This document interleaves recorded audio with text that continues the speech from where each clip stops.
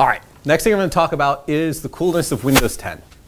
So I'm going to argue Windows 10 is not really an operating system anymore. It's a client platform. So why do I say this? Well, for Windows 10, you have all of these 365 products, Windows 10 Enterprise, all kinds of security going on, and you're up here. Right now, everyone running Windows 7 and, God forbid, Windows 8, you have this third-party security tool gap.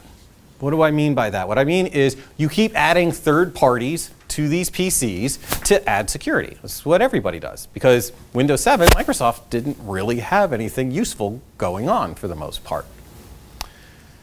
And more what we see is something like this, where you got your poor operating system and you've got HIPs and HIDs and firewalls and malware and management agents and SEIM or SIEM and antivirus and DLP, and you have all of these things fighting to control your box. And at the end of the day, either A, the box sucks, or B, you've made enough exclusions that you robbed most of these tools of their ability to do their security job anyway.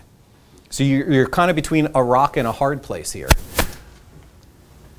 With Windows 10, and I'm going to use the word Windows Defender because Windows Defender, I know it's been reused as a name like 20 times for Microsoft in the last 2 years. Windows Defender is really the security side of Windows 10.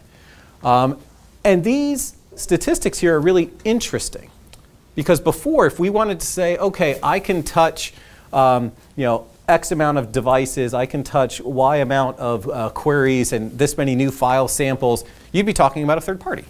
You'd be talking about a whitelisting system, an antivirus system, somebody like that, because there would be no unity.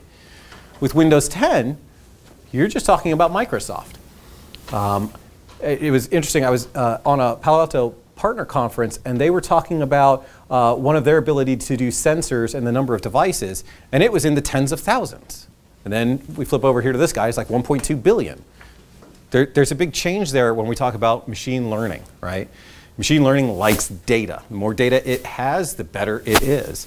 It's hard to argue that nowadays everybody's got a Windows box going on.